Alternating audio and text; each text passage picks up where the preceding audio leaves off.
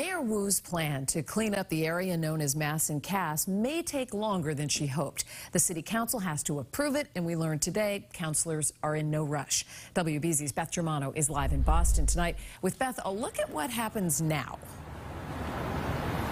Well, one councilor wanted the rules suspended to take a vote today, but there will be a public hearing, and it might not be before the end of the month.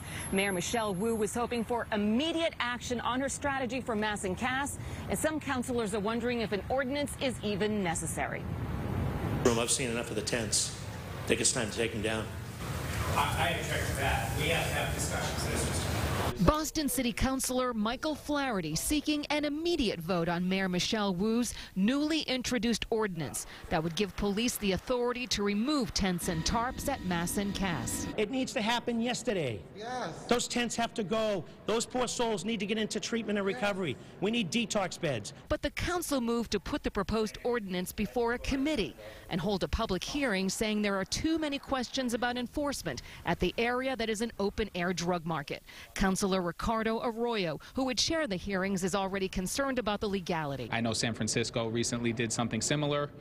It was struck down by the courts. They're currently in the appellate system.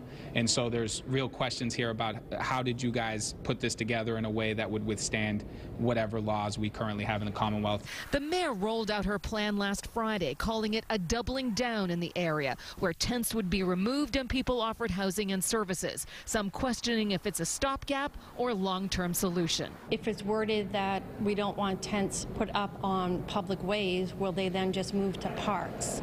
So it could be that we're just shifting the population down there. The Boston Police Commissioner is proposing mobile units to monitor that situation, which has left the police union with questions of its own. Commissioner again has said we're short 400 to 500 bodies himself. We're at dire straits when it comes to manpower on the street. What everyone agrees is that there is urgency, less agreement on how to get there. Under the guise of, I guess, harm reduction and satisfying and pandering to different organizations and groups, we need to have this ordinance. I would not have waited for an ordinance. I would have removed the tents. And the tents were removed a year and a half ago, only to return, and there were civil liberties challenges. Councilor Arroyo says he is moving on this and wants a hearing at the end of September or beginning of October to give people time to prepare. Reporting live from Boston City Hall, I'm Beth Germano, WBZ News. Beth, thank you.